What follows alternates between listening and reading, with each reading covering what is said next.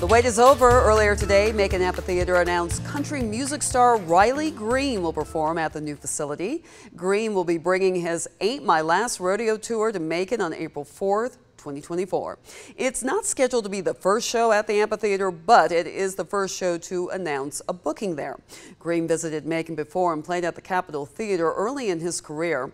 He returns with special guests Tracy and Langley for this performance. The county has said they hope the amphitheater will be finished by the end of the year.